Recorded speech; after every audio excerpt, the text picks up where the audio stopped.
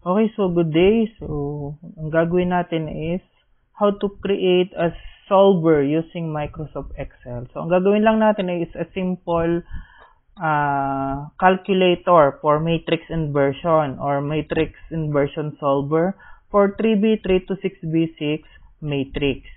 So, ang ginawa ko lang is nag-create lang ako ng ito, text box lang to, then ito mga shape. So, any shape will do. So, pero dapat pag pinindot natin siya, punta siya doon. So, pero ang gagawin ko muna is, punta muna ako sa sunod. So, ito yung 3B3. So, may given tayo na 3 dapat. Then, ang sagot sa kanya ay 3P3 din. So, ang gagawin natin, in solving inversion, since ang Excel ay merong solver na pang matrix inversion. So, ang gagawin lang natin is, ayan, i-highlight, then, equals mean verse, tapos, shift control, magkasabay, tapos ilalagay yung itong from D8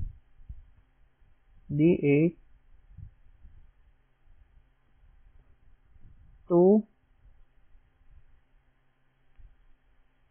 we have F10.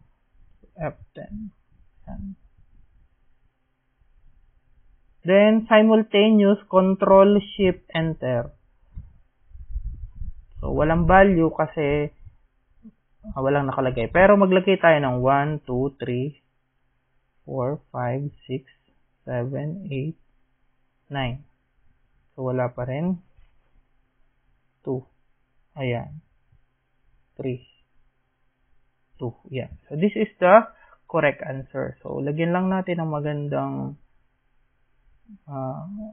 ayan.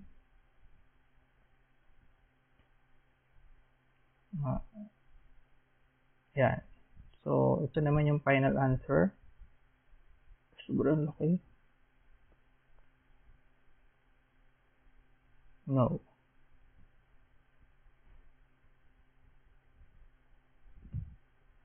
Sobrang naman laki.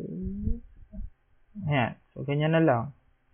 So this is the final answer. Next naman, ito, kopyahin ko lang si 3B3, copy, then paste. Ayan. So gagawin ko lang siyang 4B4.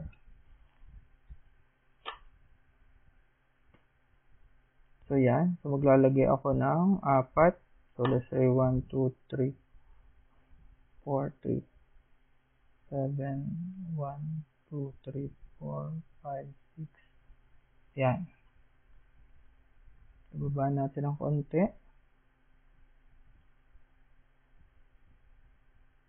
Ayan. So this will be your given. And this is for answer. So, lalagay tayo ng 4, 4B4. Then, highlight. Then, equals mean verse.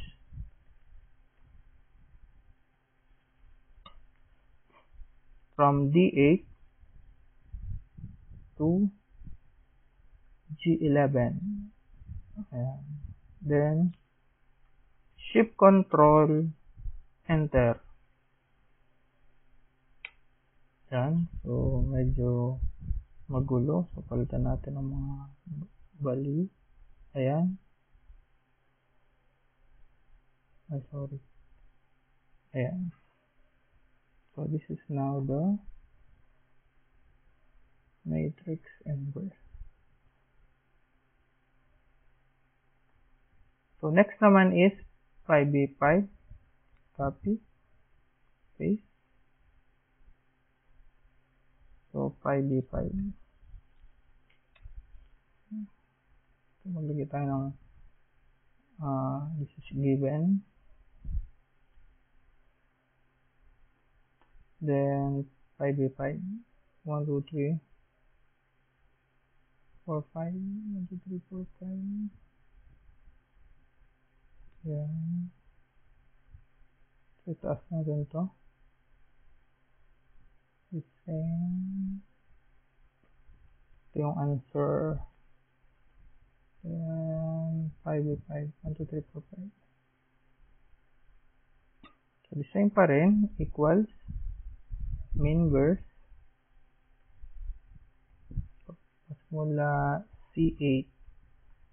C8 hanggang G12. Yeah, sorry. G12. Control Shift, Enter. So, lagyan natin 2. Ay, sorry.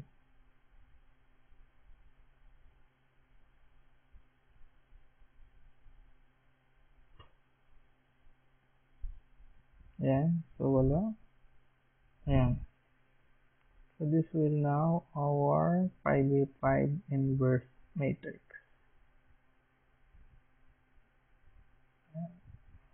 Masyadong gumulo. Ayan. Okay, next naman is 6b6. Copy. Paste. 6b6. Given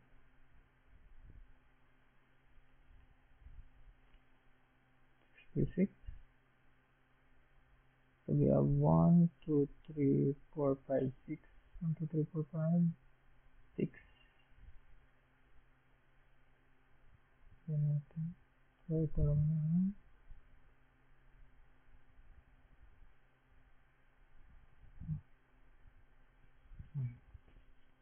Next, this will be answer.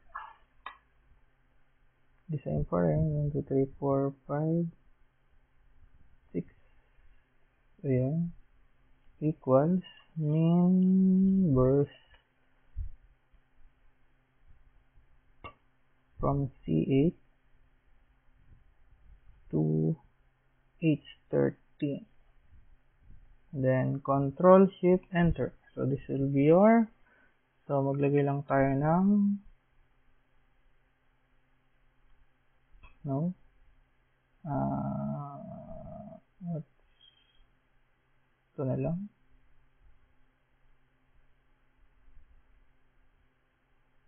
So, lagyan natin ng home.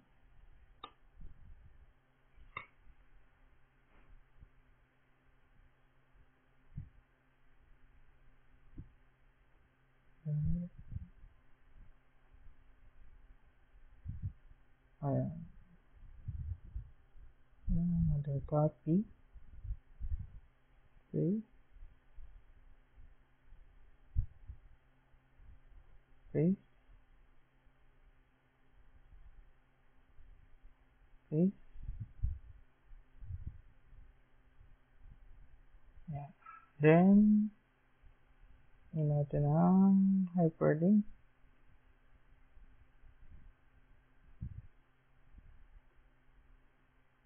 So, same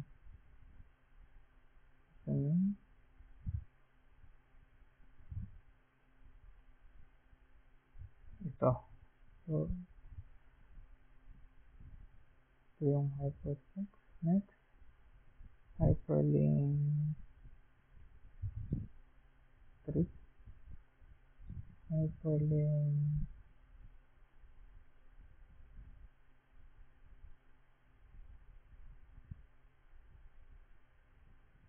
4.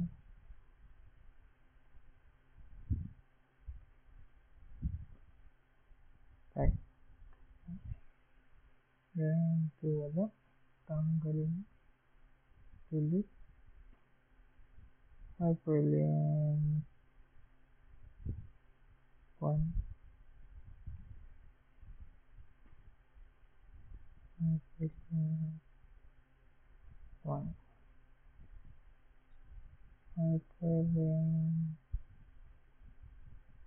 1. Hyperlink 1. Okay, so this is now our matrix inversion calculator. Ayan. So, lagyan natin ng kulay.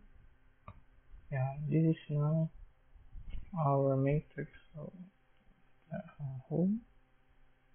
Ayan. Okay. So, thank you for listening.